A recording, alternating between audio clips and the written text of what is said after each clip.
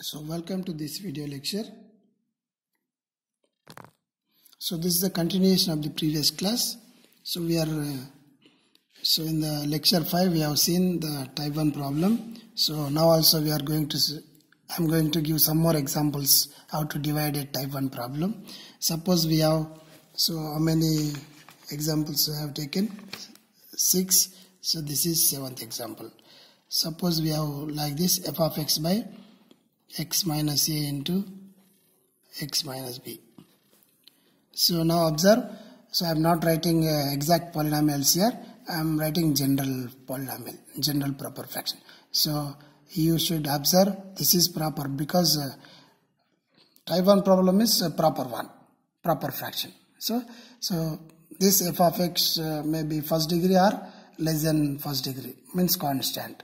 So because denominator is second degree, numerator should be less than the denominator degree, right? Okay.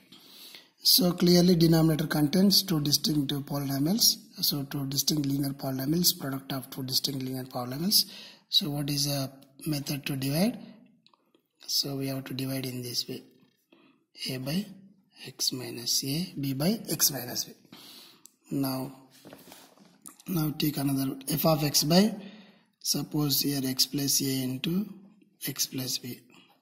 So someone will get the doubt here, x minus a, x minus b. So we are writing a by x minus a and b by x minus b. If what we have to write if x plus a? X plus a or x minus a, both are, we have to treat that as linear polynomial. So we have to divide this one in the same way. X by b by x plus b. A by first one, b by second one. That's it. Now see another one. So I have this one, x minus a, x minus b, x minus c. So clearly here denominator contains product of three distinct linear factors, linear polynomials, right? Okay. So we have to divide this one, a by x minus a plus b by x minus b plus c by x minus c. So this is capital C, this is small one, small c. So here we have three product of three distinct linear polynomials. That's why we are getting right side as three fractions. Here we are expressing a big fraction into algebraic sum of three simple fractions. That is our aim.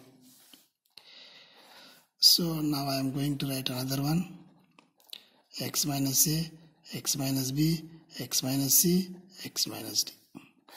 So denominator contains clearly product of distinct linear factors. These all are distinct. X minus a is different from x minus b.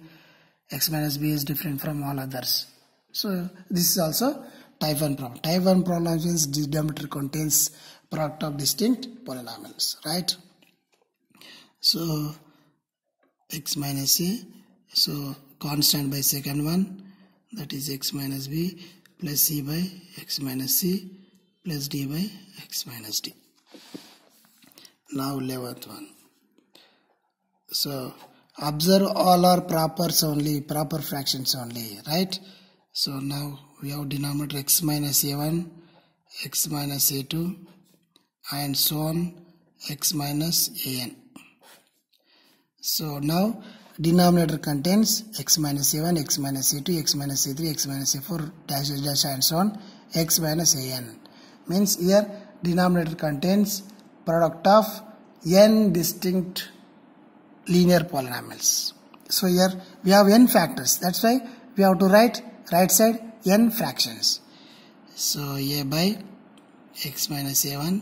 So here we have n factors, but a, b, c, d's are 26 only. So that is not the best way to write. So that's why I am taking constants as a1 plus a2 by x minus a2 and so on plus an by x minus an. If you take a, b, c, d, e, f, g, h up to z, so the alphabets are just 26 only, but we don't know the n term. N is less than 26 or more than. That's why I am taking constants for the sufficient a1, a2, a3. You can write any constants here. Okay, got it? Right. So I wanted to write another one. X minus a1. Better to write plus now. Anything you can write. X plus a2 and so on. X plus an. X plus b1. X plus b2 and so on. X plus bm. So now how many factors we have? We have 1, 2, 3, 4, 5, n. Again 1, 2, 3, 4, 5, m. N plus m. Now denominator contains n plus m distinct linear factors product. So this is also type 1. Right? So how can you divide this one? So which is equals to, so a1 by x plus a1 plus a2 by x plus a2 and so on, an by x plus an. So up to here we have completed. A capital A1 by first one, A2 by second one, A3 by third one, A4 by fourth one, similar an by nth one. Next I am writing for this one. So let us change constant for conveniently. B1 by x plus b1 plus b2 by x plus b2 and so on plus bm. So here we have m terms.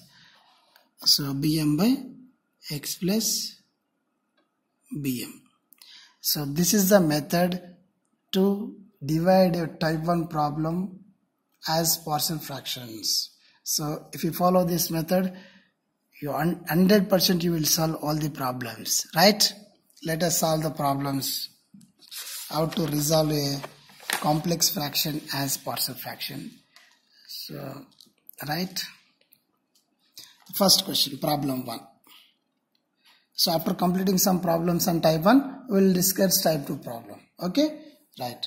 So the question is, resolve 1 by x plus 1 into x plus 2 into partial fractions. Partial fractions, right?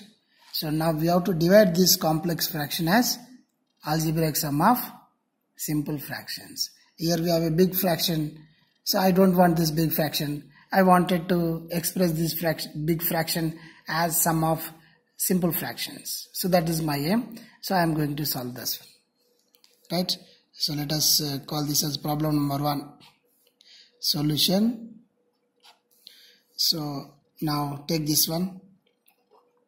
So this is clearly type 1 problem proper and type 1 because denominator contains distinct linear factors, right? So let x plus 1 by x plus 2 is equal to, so how we have to divide this one? So this is type 1 because denominator contains distinct linear factors, no? So that's why I am writing a by x plus 1 plus b by x plus 2. So call this as equation 1. So now what is our aim? We have to find capital A and capital B values, right? So if you find capital A and capital B, and if we, by substituting here, if we solve the right side, we have to get this one. That is the exact solution of the problem, right? So now solve A and B. So now follow this procedure. So this implies, so left side is as it is.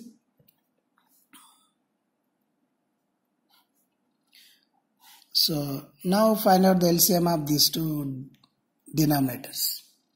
What is LCM of these two denominators? Clearly these two are different terms, no? So these two are different. Okay? So these two are different. So choose any method. X plus 1 comma x plus 2. So first it will go on x plus 1. So x plus 1 one time. So it doesn't go on second term. So write as it is. Then take x plus 2. It doesn't go here. Keep as it is this number. X plus 2 go once here. 1 into 1, 1. 1 into x plus 2, x plus 2. X plus 2 into x plus 1, x plus 1. So the LCM is x plus 1. So here the problem, in this problem, denominator has two two linear polynomial product. So that's why we are finding LCM. But if we have 10, 20, 30 linear polynomials or some other degree polynomials, what we have to do in that case? So easy, very easy, no need to find LCM here. So it is enough to write this left side denominator here. X plus 1 into x plus 2. So if we find LCM of these two, we get definitely this left side denominator. So that's why no need to find again LCM. Actually procedure is we have to find LCM. But I am suggesting you that no need to find LCM. Better to write this side denominator. Right? Okay. So LCM is this one now. Now what you have to do? This denominator by this denominator. Right? X plus 1 into x plus 2 by x plus 1. This denominator by, to get the numerator of first fraction, we have to divide this denominator by first denominator, x plus 1. So clearly x plus 1 get cancelled. What is the remaining function here? X plus 2. Now multiply this x plus 2 with numerator. So we get numerator here a into x plus 2. Right? So this place as it is here. Next, again take this denominator. To get the numerator of this fraction, so we have to divide this denominator with second denominator. X plus 1 and x plus 2 by x plus 2. X plus 2 get cancelled. Remaining function here x plus 1. This x plus 1 into numerator. B into x plus 1. Okay. So clearly both side denominators. So both side denominators are same. So we can cancel these two. So now what is the remaining values here? 1 into a into x plus 2 plus b into x plus 1. Now call this as 2. Okay. So use any method here. So you can choose, we can compare both side coefficients, or we can substitute the suitable values. You can choose any method. But we have to solve this equation 2 for a and b, and after getting a and b values, we have to substitute in equation 1. But I am approaching the best method, that suitable substitution method. That is the best method for type 1 problems. So what is the suitable value? So no need to worry about that. So suitable values are, first bracket is first suitable value, second bracket is second suitable value. That's it. Now put x plus 2 equals 0. Or x plus 2 equals 0 means send this plus to this side, x is equals to minus 2. So x plus 2 equals 0 or x is equals to minus 2, both are same. Into. So this implies what we get, there is no x term left side, no need to write any x value here. 1 is equal to substitute x plus 2 here. So x plus 2 is 0, 0 into a 0. So first term 0. Next b, in place of x we have to write minus 2. Minus 2 plus 1. Minus 2 plus 1 is minus 1. Minus 1 into b, minus b. So this implies 0 minus b minus b. So 1 equal to minus b. This implies b equal to minus 1. Next suitable value is x plus 1 equals 0. Second bracket is next suitable value. X plus 1 equals 0 or x is equals to minus 1. Put these values in 2. So this will, second term will vanish. Substitute here x is equals to minus 1. Minus 1 plus 1, 1. 1 into a equal to 1. So we get a equal to 1. So now substitute a and b values in equation 1. So therefore substitute a and b values in equation 1.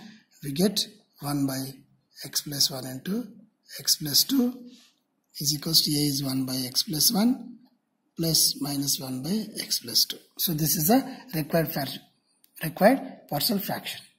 So we will see in the next video very clearly in different methods also. Thank you for watching. If you like it, don't forget to subscribe.